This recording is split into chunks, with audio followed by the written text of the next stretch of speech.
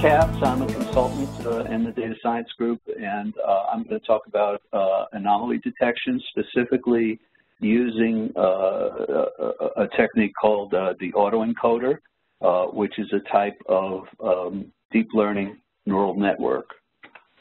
So I'm going to start by talking about the one of our use cases, and then show you the template that we use to do this type of analysis, and then I'll also go into other use cases as well, because anomaly detection is useful in a lot of different contexts. So let's get started with this particular challenge that we had. We were working with a large organization that did internet providing, video on demand, telephony. They had a large complex service provider system, and sometimes they would have problems, and the problem was they didn't really get early warning. The first they know that they're having a problem is that the customers call in and tell them that there's an interruption of service. So what we were looking for was a way to detect the problem sooner. And in order to do that, what you really need are two things: is timely alerts that something is wrong, and then cause analysis to help them help guide them in fixing what the problem is. And this has very broad applicability in Internet of Things, manufacturing processes, and so forth. Let's look at the current environment that we started with. Basically, the small print over here is somewhat unreadable log file, and these log files have a lot of information in them, but they're not user friendly. They're user hostile, one would say. And basically, what you get is a situation like this, where you have a lot of information but no understanding of what's going on. So the first thing we did was we used an R script as a data function to parse this information and make it into tabular form. So there are all different types of messages, and the messages within those types constituted the rows of the data that was going to go into our analysis. So here's one of the templates that we use for this, and basically you can try and visualize some of the data, but the point here is that you would select the variables that you're going to use. So you know, in most cases you would use just about all of the data, because we're talking about an unsupervised learning situation. We don't really know. We don't have an outcome variable that we're looking for. We're looking at looking for some kind of anomaly that is atypical. So actually, the anomaly detection in deep learning is in a sense an extension of principal components, or clustering approaches. Also, where you can say, okay, here are some typical clusters or typical components that highlight the data points that don't fit into that. So the autoencoder is not a new method, but it's gotten a lot more available and useful. It's used in a lot of different ways, not only for anomaly detection, but for data compression. It's used for pre-training deep learning networks, where you've got the ability to pick out features that are specific to your data set without any pre-knowledge of what that's likely to be. So here are some of the applications of anomaly detection. We'll talk about those, but this is a simple autoencoder might look like, and the description of it as an autoencoder means that what you're trying to do is replicate the input as closely as you can as your output, but doing it with a kind of dimension reduction or you know, some kind of way that reduces the degrees of freedom, because you've got in the neural network context, you've got a limited number of neurons or nodes in your hidden layer, and we'll see later that it can get a little bit more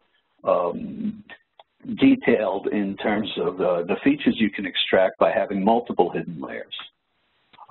So we use an R package provided by H2O. It's an open source R package, and it's got a lot of advanced analytics in it and deep learning in it. The deep learning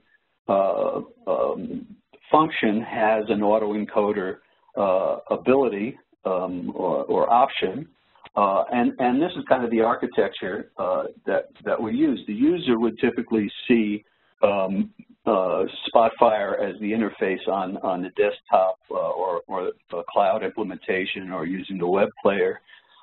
It communicates directly to the TIBCO Enterprise Runtime for R, which Michael talked about to some degree, and that talks to the package. Of course, you know, a lot of the power of R is in the wide variety of packages that are available, and those, of course, are accessible and usable by use of our data functions within Spotfire.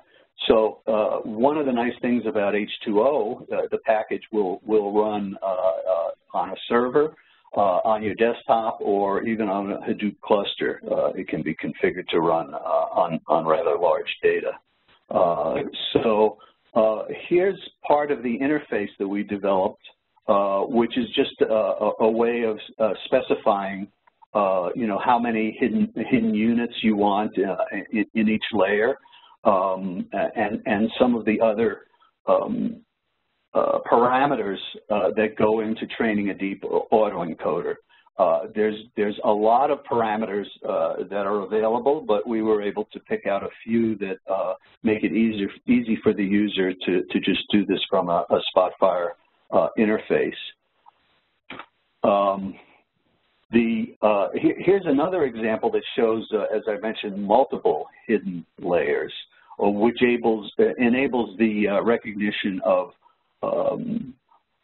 more complex features to be used in the autoencoder, and this interface actually accommodates that. You can just list several hidden units, hidden layers separated with commas, and go ahead and tell H2O to create a more complex autoencoder. So this is an example of the output from the autoencoder, and basically it's a histogram showing how well the autoencoder is able to duplicate the input. So the way I often think of this is, you know, if you compress a photograph and restore it, most of it looks good, but some of it is fuzzy.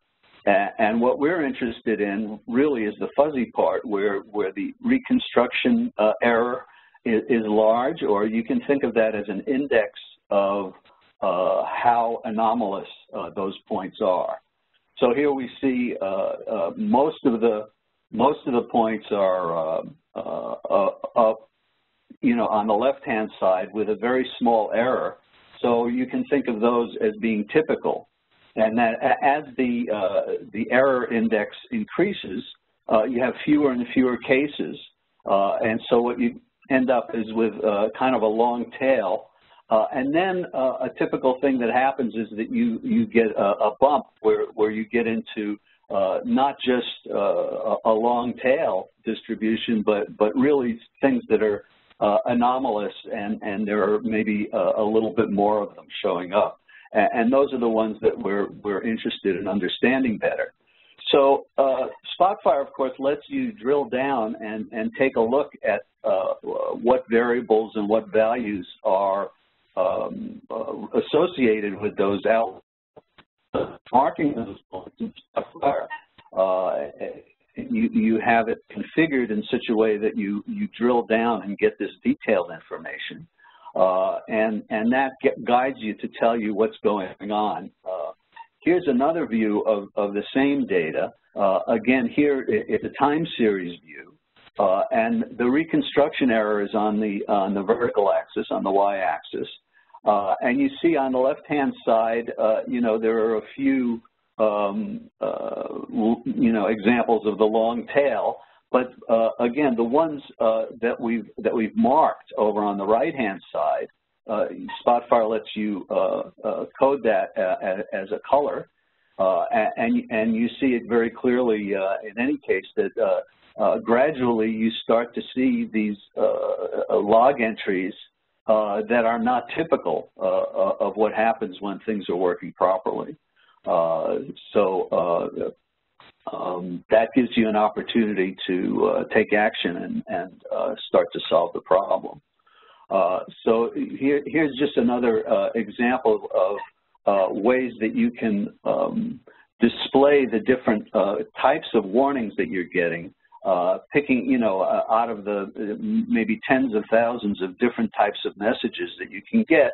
You've got a good view of what the most important ones are in these atypical cases or anomalies. Another thing that we've experimented with is to use other machine learning techniques as a second step.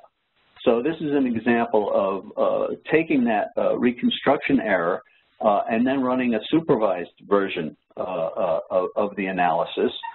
So now you have another way of computing this index and recognizing the upper right-hand corner where you've got a high index of an anomalous situation. Now, why would we do that? Well, although you can get this directly from the neural network, it's actually a lot more efficient to use this gradient boosting machine, or GBM, to get this type of variable importance plot. Some of the other advantages are that can help when you move this to our streaming product and use it for online detection of these anomalies. The GBM function is a lot faster, so that can help speed up the ability to monitor huge amounts of information coming in. So let me go to just a little bit of a live demonstration. This is an example of a template where we used this technique of unsupervised learning, even though we knew what the target was. This is a fraud application using healthcare data, and we actually knew that which ones eventually turned out to be fraud, but we didn't use that information in the autoencoder. So what we see here, we can take a look at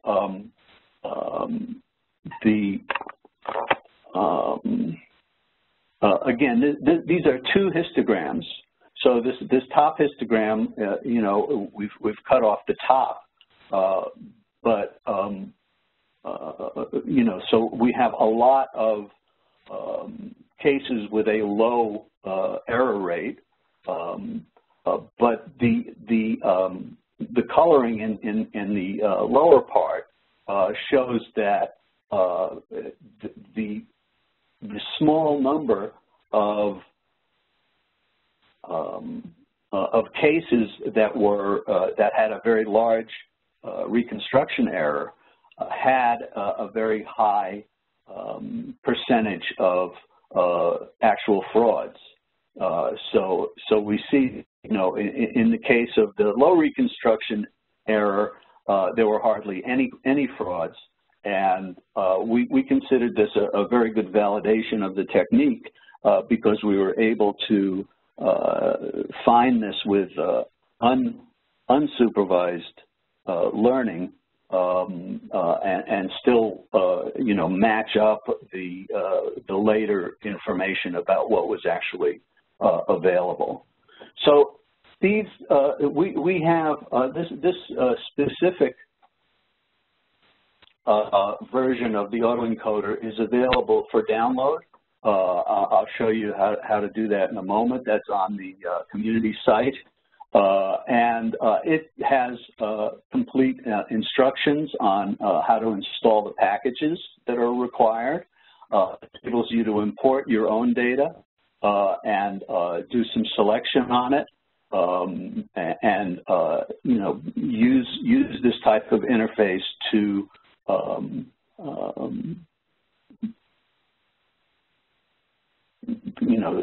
to send parameters to the H2O anomaly detector, and then to take a look at the results.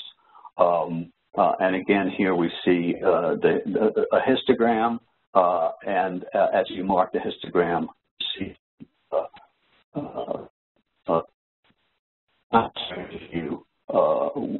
and you can see that these problems seem to come in waves on a periodic basis. So let me just quickly show the community site. This is community.tibco.com. I think there's going to be some more demonstrations of it in detail, but just to show you where you can find this anomaly detector as well as other ones, you go to the Exchange, and you have a large list. You can filter and search the list, and here is the anomaly detector. So you can just select whichever one you're interested in, and you go to the releases menu, and you can download it, and it's ready to install.